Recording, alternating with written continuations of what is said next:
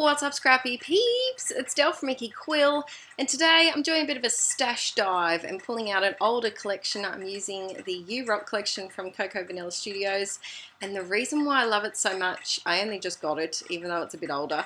The reason why I love it is because it's a boy collection with no green, no orange, and minimal yellow. And so it's the type of collection that's right up my alley. Now I am fighting with my ATG because it is the tape's inserted wrong, which I do fix later on in the video.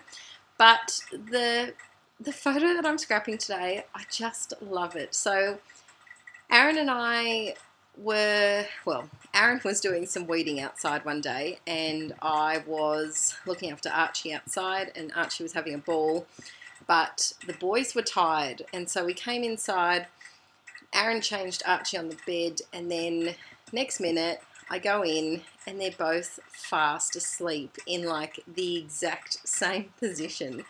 So of course the scrapper in me took 50,000 photos of this cute moment, picked my favourite one, and I have to make a layout of it.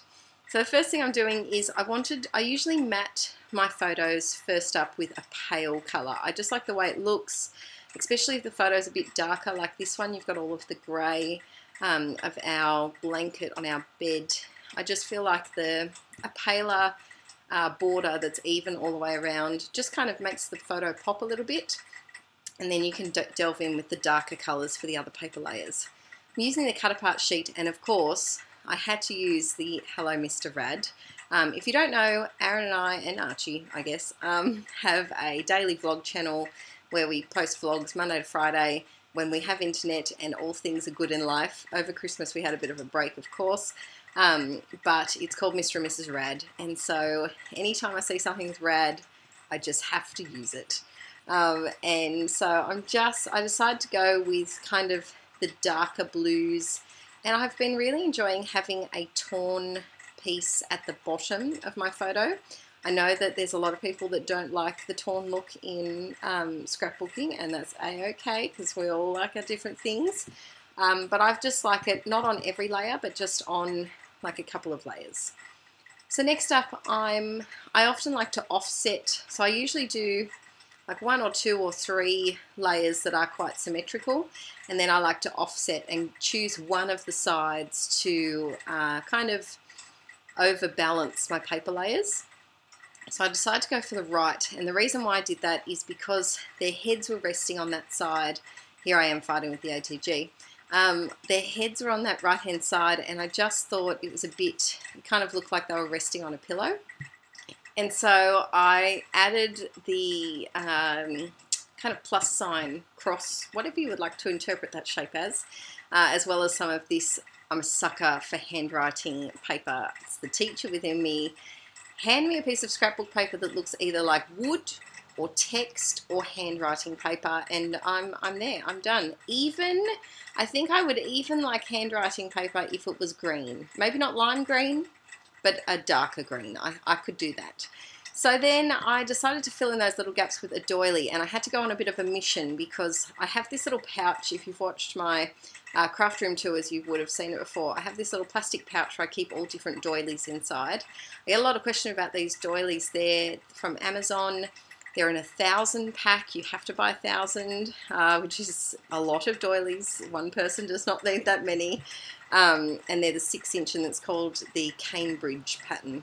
But I have lost my doilies. I don't know where they are. So what I did, I know this is Murphy's Law and I'm now going to find it, but I've created a new doily stash, and I've gone to I call them my master packets, which is where I have a box that has all of my master supplies. So for example, my extra tape and my the blades for my trimmer, and things that I have multiples of that I only kind of need to use one at a time. And I've remade my doily stash, and I guarantee I'm going to find it today, so then I'll have 2 doily stashes to choose from and to lose. Next up, I'm doing this little Boys Will Be Boys cut apart, and I wanted to make it into a bit more of an embellishment. I'm not a huge fan, just personally with my own pages, of really flat things.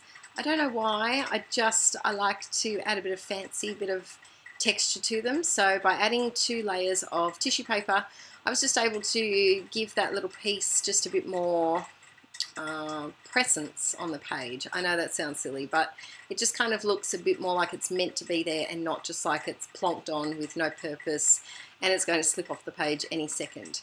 I do, however, do that exact thing and contradict everything I just said in the top right hand corner with the Hello Mr Rad. And the reason why I did that is because I felt like it was a bit more textury. Because it is a wood grain, it already has kind of a built-in texture to it that is fake.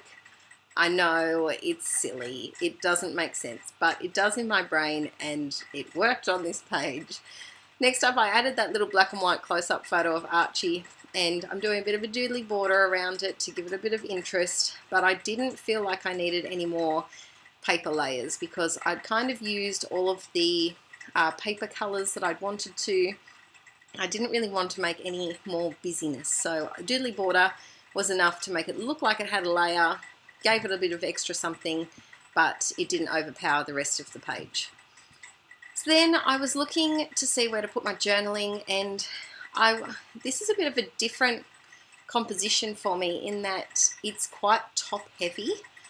Usually when I do my pages, they're more bottom, like the bottom 2/3 of the page rather than the top 2/3 of the page. So it did kind of throw me out of a loop, but this year I'm trying new things and I'm kind of not going out of my comfort zone because there's not much out of my comfort zone here, but just trying new things that maybe I did before and I've forgotten about. When I flip through, I do monthly flip throughs over on Patreon of my albums, and I was going through and I just kind of got inspired to try a top heavy layout just to give it a bit of a go. So I added my journaling there using my Staedtler pigment liner 0.3 because someone asks every time. I just kind of like black felt tip pens. I'm not very fussy when it comes to pens. I'm more fussy when it comes to embellishments, I think. Let me know in the comments below, what are you particular about with your scrapbooking supplies? Do you have to have like are you fussy with your papers? Like, do they have to be particular brands, or are you fussy with maybe your alphabets? They have to be the thickest brand. You don't like other brands. What are you fussy about? I would say embellishments is where I go with what I know I'm going to love and get the most use out of. Whereas pens, as long as it's like thin and black and can write, it's all good for me. I think paints I might be a bit fussy too. I do like the Dilutions paints, but then again I could make any paint work. It's just that I favour those ones. Anywho, tangent. I'm on a mission to use up some of my stash because I think I need a bit of a clean out in that I need to finish some half-used sheets. That's a little challenge that I've got for you guys today. So by the end of January, see if you can finish up 3 sheets of something, either alphabets. You could use, I've got 2 videos from I think a couple of years ago where I show different ways to use up thickers. If you just search Inkie Quill thickers, it'll come up. But try and use up 3 packets of something. I'm determined to finish a pack of alphabets, a pack of like chipboard or puffy stickers or something, and a pack of flat stickers. So we'll see how I go by the end of Jan. My camera did cut off then, and all I did was I cut out that little camera from the stick sheet and stuck it on some craft foam to a little punched out heart just to make my own little embellishment just to put on there, because I felt like it needed kind of something that was a bit curved because the layout is so grid-like and there's lots of squares and angles and triangles. Not triangles. What? Adele, do you know your shapes? Squares and angles and rectangles. I felt like it needed just something curved just to contrast it a bit, and by only having one curved embellishment on there, it kind of draws your eye to it. And I also like the curved font, I guess that you could call that a curved font. Now here I did something wrong. There's no wrong in scrapbooking, but I did something that's probably not going to work as well. I left too much of a gap on that right-hand side, and I knew that it was going to drive me crazy when I did that dash line. And so I did cut a little bit of the side off. It's time for the Heidi Shine. Check, check, check, check, check, check. Check your Heidi Shine. Sing it with me. Check your Heidi Shine. God, I feel like an idiot doing these voiceovers, just talking to myself and singing my own little songs, singing a little ditty.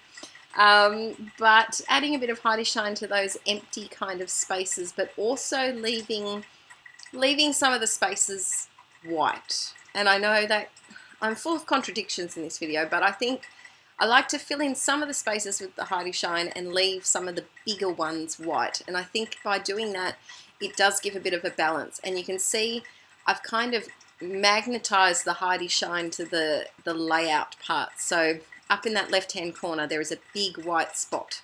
But instead of putting the Heidi Shine up the top there, I've done it towards the journaling, and down the bottom next to the boys will be boys. It kind of is tucked in, connected to the rest of the layout rather than just floating in thin air. So this layout's done. It was a different one for me. I really did enjoy it, and it's nice to get some of my older stash kind of used up. Sorry about the brightness there. It gets fixed in a moment. There we go. Don't forget to subscribe if you're new. I do 2 videos a week, my Wednesday and Saturday mornings at 7 AM Australian Eastern Standard Time. And I also have a second channel, Let's Get Inky, if you're interested. See you next time, guys. Bye!